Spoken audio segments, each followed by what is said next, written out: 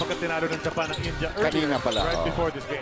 By double-digit advantage. Look at the ball handling skills. A nice pass to Canuelas. And then ang ball movement on play. Meron kasi kaninang kumana kay Ranidel. Bumawi si Ranidel dun. Somebody hit him underneath.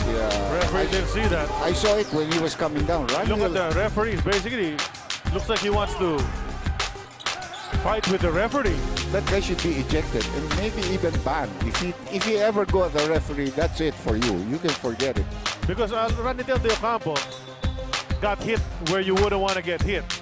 Yeah, he hit Ranidel, and that's why Ranidel retaliated. But the referees did not call both instances. He's really hot under the collar. Kasi nga nabawian siya. And this is him confronting the lead referee from Kazakhstan.